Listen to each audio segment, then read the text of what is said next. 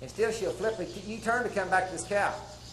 But when you show a horse after they've been trained underneath a lot of high pressure, man, you can't keep them from running off.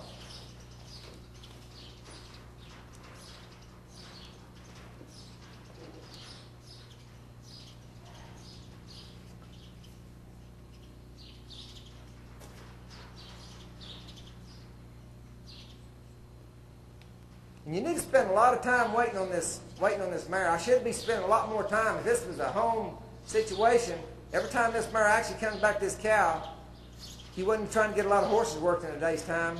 In a clinic situation, you could sit there and let this mare, I mean, when she sits here and stops, just let her sit here for 5 or 10 minutes.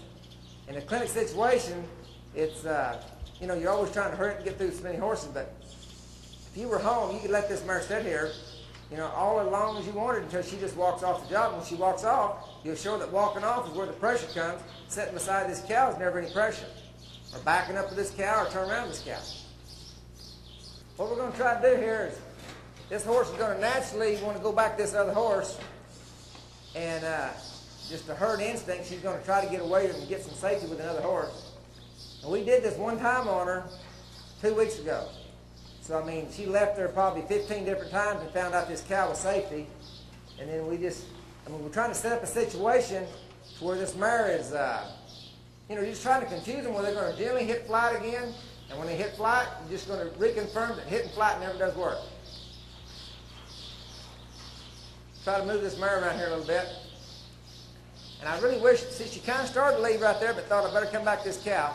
And all you're trying to do here on this cutting horse is set this horse up to where when she wants to look at a herd holder or something, I mean, she just better look at this cow she's working. I mean, you just have to take that natural instinct away from them, like they want to go to another horse or another herd. It's the same instinct that, like they have naturally instinct to hit flight, they're also their natural instinct is to go to another horse and a herd versus me or this cow. So we just have to just show them that that instinct never does work. The best deal is just find this cow.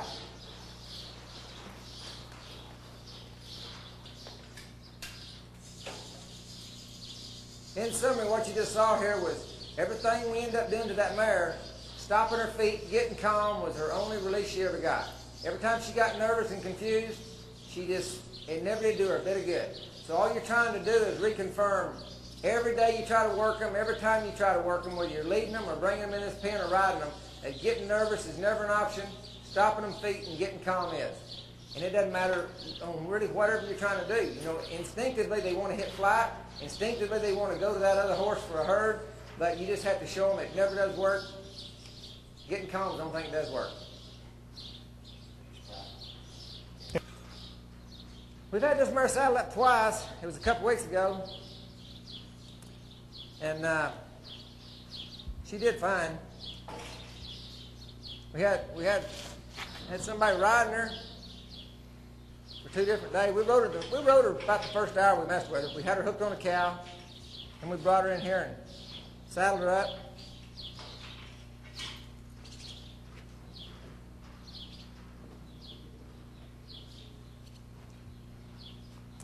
You're a lot better off, I think, if you just have these horses to move off until they stop you again. You're rewarding this horse for stopping. You're not trying to make this horse hold still. You just start causing her to leave, and they just get to where they'll dang. Only best way to make a horse quit moving around is just causing them to move around. I mean, the more you cause them to move off, the less they want to do it, and the more they want to stop.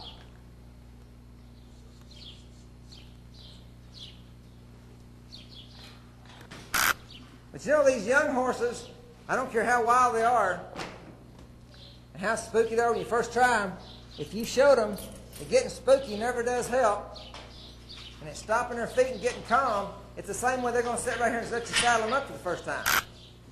I mean, they'll dang sure let you just get calm and saddle them up, because they find out they're getting nervous and moving that rear end around and moving off and hitting flight.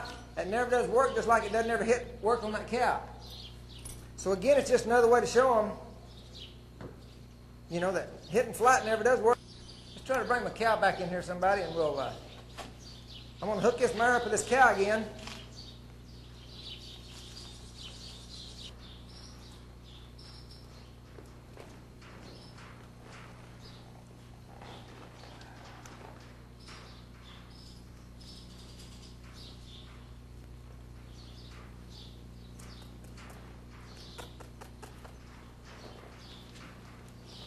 See right here, she's going to be a little bit more nervous with the rider on the back, which is going to cause her to dang sure want to go back to this cow for more safety. Again, it's just like that horse when a colt walks off from his mother and if the jackrabbit jumps up, she may turn back a little bit to her mother, but if the mountain lion jumps out, I mean, she's going to dang sure get back to his mother. Same way right here, you can increase this pressure by having a rider on there. And then I'll have him start kicking around on her because I'll cause a little bit more pressure if she kind of gets hooked on here. So him causing pressure is going to make her really want to get back to that cow more.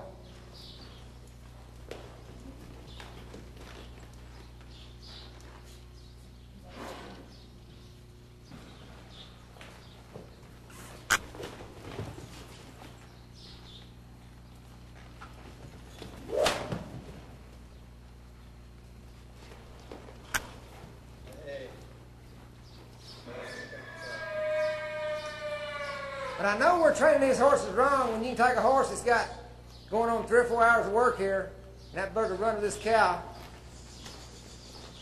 We'll get her out in a bigger pen tomorrow.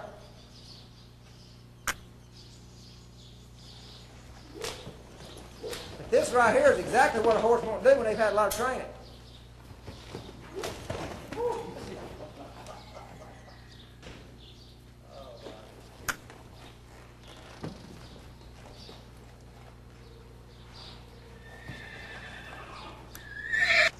We're going to get this mare used to the saddle while she's working this cow out here.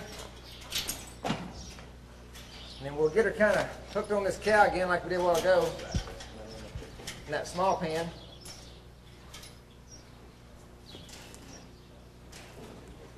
As soon as we kind of get her to kind of quit fleeing, going to those other horses, and I'm going to stick a rider on her without a bridle on. Let her get used to a rider doing the same thing.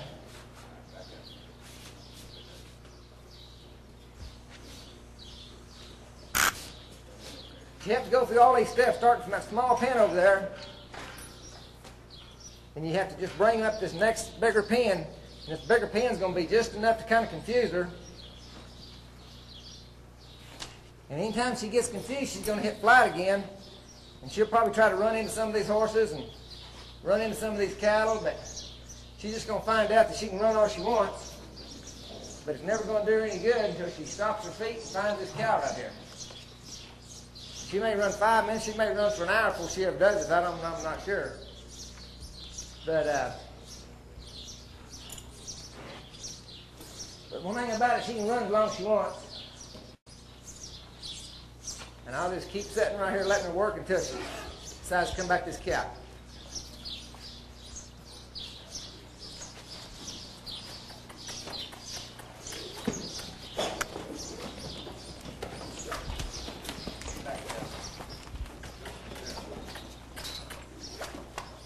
Again, we're going to do just like that other pen. We ain't going to care how many times she runs around this pen.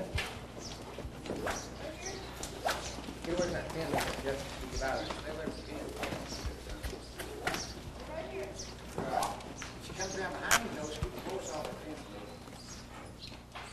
But again, we've allowed this horse to flee, which is a whole lot better than sitting there trying to hang on to her with a bridle. So now when she mentally gets confused, she can think about fleeing all she wants, but it's never going to do her any good. And the other way, when a horse mentally thinks about